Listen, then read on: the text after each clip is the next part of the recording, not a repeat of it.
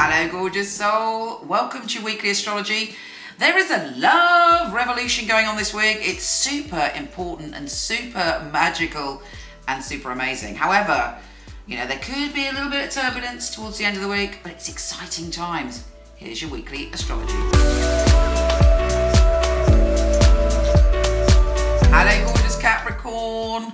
You know, I feel a bit sorry for you because you've had Jupiter in your sign since December, and rather than it being the best year of your life, no doubt, you've had to deal with a bloody pandemic.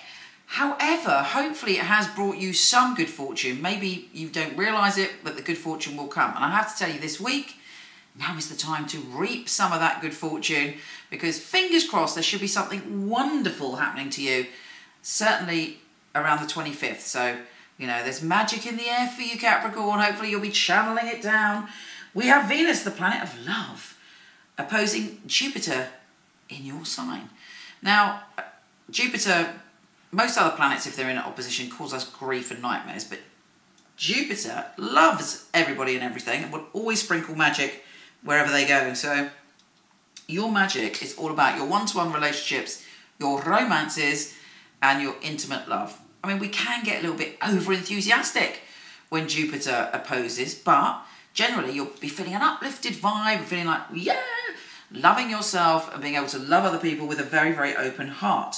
Certainly up until the 30th anyway, but I'll take you there in a minute. Then we have Mercury trine Uranus, the planet of the unpredictable. Now, Uranus is retrograde and you've got it in your creativity zone, your soulmate zone.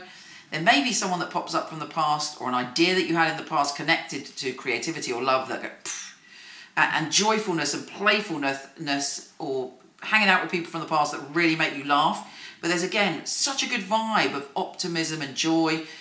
You might travel. I know travel's a bit dodgy at the moment, but you're traveling in your heart or your mind, or you're literally traveling and you're feeling optimistic and excited about it. We also have something I love, which is Venus trine Neptune. When Venus and Neptune get together, we can sense and feel other people's emotions. Our empathy is heightened, and we have, you know, beautiful connections where you just kind of bond with people. And for you, it's around relationships and communications. There may be a really big breakthrough coming for you connected to relationships and communication that is a beautiful thing.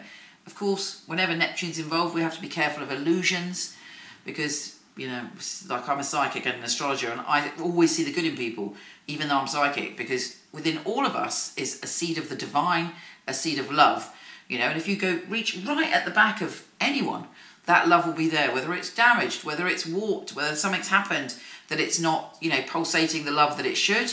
It's in all of us, and we get a chance to really feel that this week. But so beware of illusions. Make sure that you know, whatever you're feeling is backed up in real life. And then we have Mercury trine Jupiter in your sign.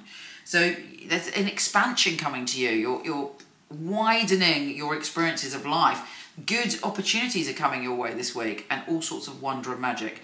The only fly in the ointment is when we have Venus opposing Pluto, the Lord of Transformation, and of course Pluto's in your sign.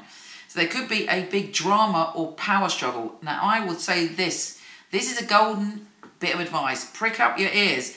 Don't lay down an ultimatum unless you mean it, because Pluto will end something in your life or make changes, or you are likely to go, right, if you don't do this, you know, it's over.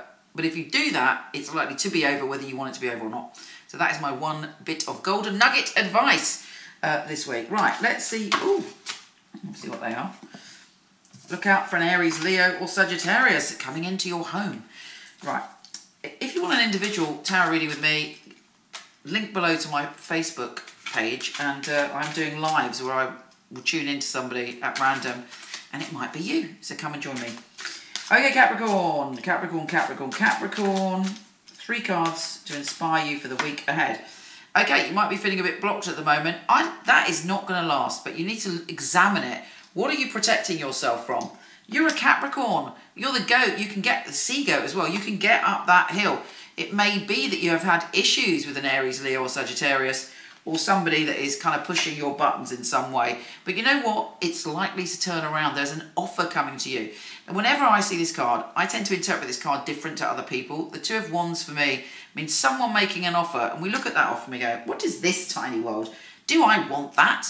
But ultimately, it ends up being that that offer is far more than we could possibly know.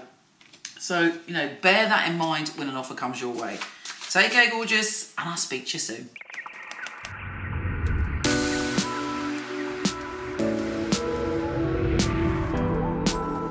Hi, gorgeous. Before you go, check out my new film on my fabulous psychics. A lot of people ask me for readings. I don't do them anymore, but for over 20 years, I've had an award-winning team of psychics that I truly handpick.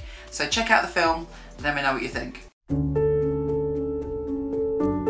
The purpose of a reading, I feel, is very much to inspire people and to empower people. It's about hope. It's about guidance. Using a phone or being with you, it will be the same because the matter is spiritual. It's very important for me that the client feels spirit with them. So it was a psychic reading. I don't remember the readings right after because it's not myself giving that, it's actually coming from spirit. And it is a bit like a three-way conversation. I've got the person on the phone, I've got me, and I've got another voice that's telling me things. I even shock myself, things that I come up with, and I think, how did I get that? I'm channeling messages only for one purpose, to help people. It's been able to help somebody have a map back to where they've got lost from. My priority is to connect to your truth and have the best life that you can have. I think in my readings people feel a sense of a safe space where they can really be themselves, let go. You need a feeling of being understood because reading should be empowering. I will make sure when the reading is finished that you're happy with everything. I couldn't do anything else. It's part of who I am. It's what I came here for, obviously. And when they come back and tell you they've got their dream job or the love of their life, that really makes me feel like I'm valued. I love to hear a sigh of relief. A lot of weight has been lifted off their shoulders. We have the answers that we are looking for within ourselves. I know I have the tools to help you. Everything begins and ends with you.